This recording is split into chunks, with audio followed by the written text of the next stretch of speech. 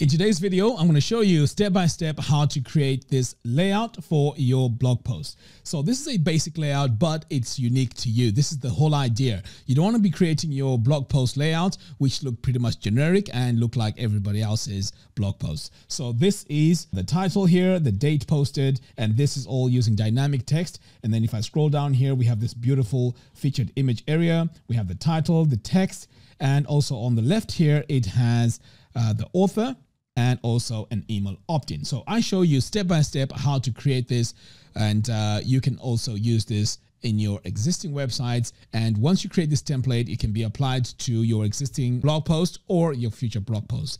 Very easy to create. I show you step by step. But before I begin, I'd like to remind you that if you buy Divi using my affiliate link, you will get access to my web design formula course, the course that teaches you how to create professional looking websites with Divi. All right, so without wasting a lot of time, let's dive in and let's get started. All right, so the very first thing we need to do here is to head over here to Divi and then click on Theme Builder. So we are going to build everything from scratch, and this is where all the action happens. So as soon as we create our template here, it's going to be applied pretty much across the whole website on our blog post and also on the posts that are already on our website. So I'm going to come over here and click on New Template, and then I can choose what the template is going to be, and it's definitely going to be for all our posts. And then I'm going to click on Create Template. All right, so you can see here it says all posts. So all I have to do now is to go in and create our custom body, which we're going to create from scratch, by the way. So we can decide whatever layout that we need as we are building this page. So everything is going to be built from scratch. So I'm going to go ahead and click on Start Building. And now I can go in and choose my column structure. So I'm going to go with 1/4, 3/4. Okay, it's because we just want to add a little bit of information on the left side. And let's start here with a text module. So what we're going to do here with this text module is we are going to add some dynamic text. So I'm going to come over here and click on this little icon here, which is for our dynamic text. So here I'm going to choose my post publish date. So I'm going to come over here and choose post publish date. And before, I'm going to say posted on : space, and this is going to show our date. And then over here, we can also choose the date format. So you can choose whichever layout that you want to go with here. So I'm going to go with this one here and save. Now it takes a while for this to refresh and update. So anyway, while that is happening, I'm going to come over here now to the right and add a text module. So I'm going to go ahead and search for it and select it. Right, so here we're going to also use our custom post type, and this time it's going to be our post title. So I'm going to come over here and choose post title and then save. Next, I'm going to add my image. So I'm going to come over here and search for my image module and select it. And again, the image that we're going to use is going to be a featured image. So I'm going to delete what I have here by default and then click on featured image. Okay, so now our image is going to go in there. That's looking great. I'm going to save that. Next, what I'm going to do is I'm going to start adding the content of our blog post. So I'm going to click here on this plus button and search for post content. And here it is, post content. So whatever we're going to write in our blog post is going to be shown here. So what I usually do here is I go in and customize this and just give it the font that goes on with our website. So now that I've gone into my post content settings, I'm going to click on design, and then I'm going to come over here to text. So I'm going to change all my text here to my font, and the font I'm going to use is called Poppins. There we go. So now it has changed all the font across this area here. Next, I'm going to come to my text size and then just increase this a little bit to about 16, and then also increase the line height. In fact, we may need to go to about 17 here. And the line height looks okay, but we might need to nudge it one more time. Okay, so I think that looks better now. So over here on the post titles, on the headings, again, I can go in here and make this bold. I can also increase the size here. Okay, so let's go with 38 for this. And then we can also go in and do this, the heading 2. Okay, so for this, we're going to go with 30, set this to bold, and we're going to do this for heading 3. Now, you can also go ahead and add heading 4, 5, and 6, but to be honest, I rarely use 4, 5, and 6, so I just usually end at heading 3. All right, so now that I have all my text and my content all set up, I'm going to save changes, and then I'm going to now work on this area here. So first of all, I need to remove my padding here. So I'm going to come over here, click on design, and this is on my sections. So I'm going to click on spacing, and let me just set this to 0. There we go. Save that. Next, I am going to come over here to my row settings. I'm going to do the same thing. Click on design, spacing, and here I am going to, in fact, you know what? I need to go to sizing, not spacing. So the width here is going to be 100%, and I'm also going to do the same here. Set this to 100% for my maximum width, and then save. All right, so far, we've just added our dates, our title, and you know what? Our title here needs to be nice and bold as well. So let's go ahead and fix that. So I'm going to go in here and choose design, text. So here we're going to make it all caps, and we're going to make it nice and big and give it a color as well. So the color here is going to be a light gray. So I'm going to go with that. Let's make this bold. Okay, and now we're going to increase the size. So our size here is going to be nice and big. And for our line height, I'm just going to reduce this a little bit. Okay, let's go with 1.8. So while we're here, it's always good practice that you go in and set your sizes for the tablet and the phone as well, because as you can see, the tablet here doesn't look great. So we need to reduce our size here to say about 48. Okay, so that looks better. And let's set this to 1.7. Okay, you know what? I'm going to set it at 1 EM. Right, because sometimes you need to go in and play around with this. So 1.2 I think is fine. And now let's go to the phone view, and again we can see here the phone is quite big, so let's set this to about 38. So now that I have this set to 38, I'm going to save this. Right, so what I usually do now at this stage is to test and see how things are looking like on our site. So I'm just going to open my URL here and then choose a post on my site. Okay, so now that I have my post set, all I have to do now is to save what I've done so far here. We're not done yet, by the way. We're going to come back in and make some adjustments as well. All right, so I'm going to close this and then save changes. So now that I've saved my changes, if I refresh this default blog, this should give us our new layout, and let's see what happens. And so far, this is what it looks like. So you can see here that we have the title. We don't have a featured image. That's why nothing is showing here. And this is our text. So this gives me a good idea of layout wise how things need to look. So of course, I'm going to go in now and adjust my width here because everything is not looking great. So I'm going to come back, go into my custom body here.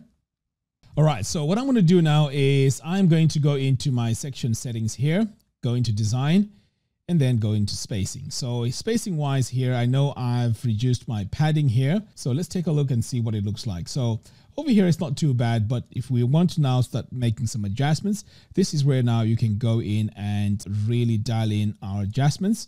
And of course, on the left and right, I'm going to set this to 4 VW as well, so that everything is not all the way close to the edges. So now if I save this and save this again, let's see what happens now when we refresh. So as you can see here, I know it looks like I'm taking a long time to try and create this. That is because we really need to make sure it's looking okay on all devices. And these are the tweaks that you need to make every now and again to see how things are looking. So as you can see now, we have a bit of height, padding here. This is looking great. And everything is not all the way to the edge here, which is good as well. Now, if I resize this, you can see that things are looking pretty okay, which is fantastic. All right, so now that I have this all set, I'm going to come back over here and I just want to give this a color. So I'm going to go into my row settings and I'm going to go into the first column. So here we're going to give this a background color. So the background color is going to be a light gray. So let's go ahead and do that. But of course, you can use whatever color you want. You can even go with this yellow and then bring this slider all the way down here like that. But again, I'm just demonstrating what you can do here. This is all about your colors on your color palette and what looks nice on your site. Okay, so now that I have this all set, I'm going to come over here to design and then I'm going to go into spacing. So here we're going to give this a padding left and right. So let's give this 2 VW. Okay, that's to the left and right. And then we're also going to do the same to the top and bottom. There we go. So I think that looks okay. Now that we have this, the next step is to head over here to the border and just give this about, let's give this about 6. I'm just going to give this some rounded corners. Okay. Right. So now that I have this all set, I can now save this, save it one more time, and I can continue now adding everything that I need to do in here. So first of all, before I add anything, I just want to go in here and just adjust my text here. So I'm going to come over here and make sure this is set to bold. There we go.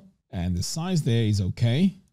Maybe I may want to bring it down a little bit to about 16. Okay, great. So I'm going to save this. So the next step now is to add another module. So this time the module I'm going to add is a, let's try a blurb. So I'm going to select it.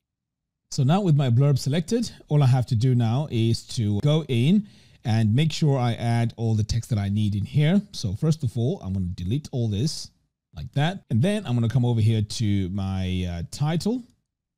So this is where the author goes. So I'm going to say post author. And then over here, I'm going to say written by. Okay, so I'm going to save this. Now let's go to our image and icon. And again, I'm going to delete this. And this is where I'm going to set my author profile picture. Right, so now I'm going to save this. So as you can see here, this is really taking shape.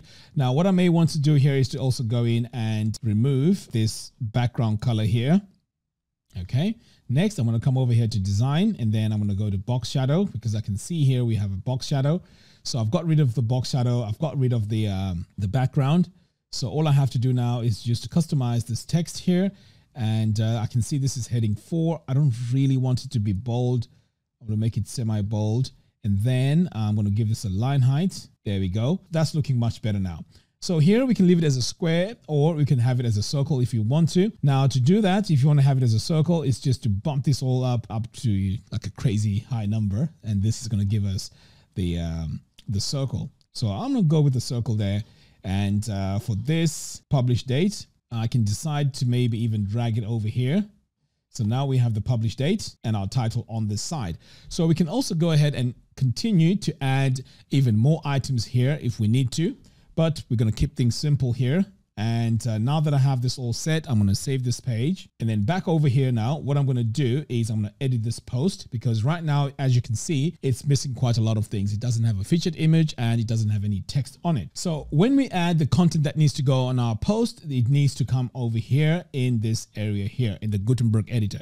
This should not be in the Divi Theme builder. Okay, so you just have to make sure that it's added over here in the Gutenberg editor. Next, over here now, it's time to add our featured image. So to add our featured image, make sure you're on the document here and then choose featured image.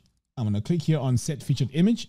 Now I'm sure, in fact, I do have some images here in my library, which is great. So the image I'm going to go with is, let's try this one here. I'm going to click on set featured image, click on update. So right now things may look plain right here. So if I click on view post, you're going to see now that the layout is going to be pretty much what we have in our builder. So as you can see now, this is pretty much our design here. Now, if I had an image here, it'll be showing in here. So you may be thinking, okay, so why do we have this centered here? Well, that's a quick fix. This is pretty much from a previous tutorial. So I'm going to go in here and show you where that is. So if I come over here to row settings, advanced, custom CSS, this is where we have it. So we can actually delete it from here and things won't be centered as they are. Back over here now, I can see that the color that I have here for this column doesn't look great. If you want to get rid of it, you can always come over here, go into the column and just get rid of the background color just by coming over here. But if you want to keep that color, you can keep it and even add more items over here. So let's add a few more things here just to populate our website. So I'm going to save this. And then over here, I'm going to add an email opt-in. So I'm just going to come over here and search for email opt-in. There we go. So we have our email opt-in now. So what I'm going to do is to, again, give this a background color. So I'm not going to necessarily go with this. I'm going to choose my own color here. And I like working with a gray because that's what really stands out here. I'm not really going in to make a crazy design here. Okay, so there we go. So I have this all set now. Back over here on email account, this is where you want to make sure that you link up your service provider with Divi. And to do that, what you want to do is to click on add. So this is where you'd add your name and the API key for whatever email provider it is. In this case, this is MailChimp. So if I hit submit, this will now pretty much tie in and integrate my site with my email opt-in. All right, so with that, I'm just going to come over here to fields. In fact, let me just cancel this. On the fields here, you can remove the fields that you don't need. So in most cases, you don't want to collect the last name and sometimes even the first name, okay? So you just want to keep it to the email and the subscribe button. So over here now, we can also go in and play around with our text. So here we can add our main call to action, pretty much why people want to sign up on your mailing list. Over here on the description, usually I just get rid of this because I don't really need to add all of that. So this should be sufficient enough. And for this example, I'm just going to copy some dummy text from here and paste it in place like that. Oops, needs to go in here. There we go. So to further customize this, we can come over here to design and then we can go into the text. So making sure that my text here is set to Poppins. So I'm just going to make this medium. And I'm also going to give this some rounded corners. So I'm going to come over here to border. Let's go with 6. There we go. Save. Right. So now we have our email opt-in. We have the author. And now we have our content over here. So you know what? Because we have this as a rectangle, I'm just thinking I could just go in here and also add the border. So I'm going to come over here, click on border, and my border is going to go all around. And I'm just going to set this to about 2 pixels and give this a color as well. So let's just use a lighter gray and save. Okay, so pretty much this is our layout that we have now on our site. I'm going to save this, close out of this, save it one more time. And now when we go to Hello World, if we refresh this page, here's what we have. So we have our email opt-in here, and we also have the person that has written this article. In this case, it's Mac Admin. Okay, so pretty much this is now our template for our blog post. So go ahead, try it out and see how you come up with your own blog post layout templates. This is the best way to make sure your blog post pages look really different and unique. And this can be achieved using the theme builder. All right, guys, that's all I have for you in today's video. Thank you very much for watching. If you like this video, don't forget to hit the subscribe button and also hit the thumbs up button. By doing so, it helps the channel and also you get notified when I release new tutorials. Until next time, thanks for watching and I'll see you in the next video. Take care.